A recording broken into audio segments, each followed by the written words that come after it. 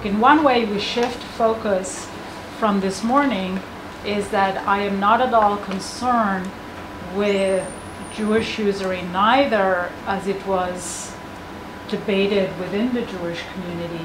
I presented my recent book called The Peril and Promise of Credit, which was published by Princeton University Press in February this year in 2019.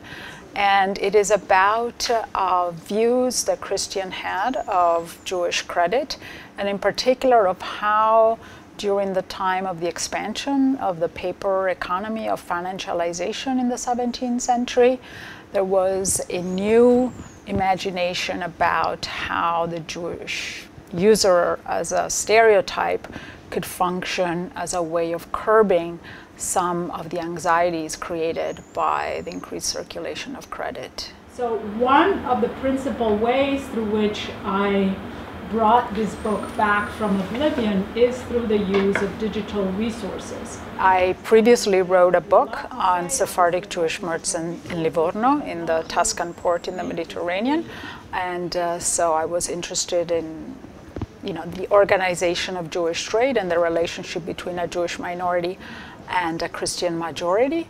I'm also interested as an economic historian in how, in the pre-modern period, both private and public authorities regulated credit, and some of the echoes of contemporary problems we have today existed in the past.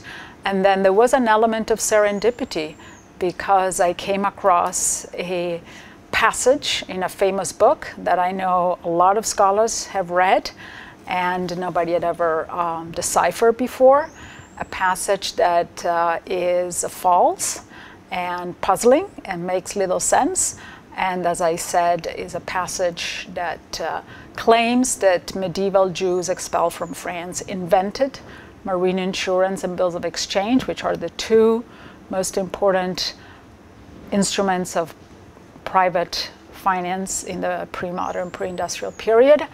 And I just got hooked, as they say, and I just couldn't let go until I understood where this idea came from, what it meant, and how widely, incredibly widely, it was disseminated. And it took until the 20th century to put that prejudicial idea to rest. So much of the book is an attempt to decipher what stealing a successful historiographical label. Well, it's the first time I am in this marvelous building, an interesting institution. I have very close ties to French academia. I was trained in Italy first, and I spent quite a lot of time in conversations with French scholars. I know the person who is currently here in residence, and I've long visited a number of other institutions of French high learning and culture outside of France, and so I was delighted to have the opportunity to visit this particular center in Jerusalem this time. Something else? It was a beautiful day.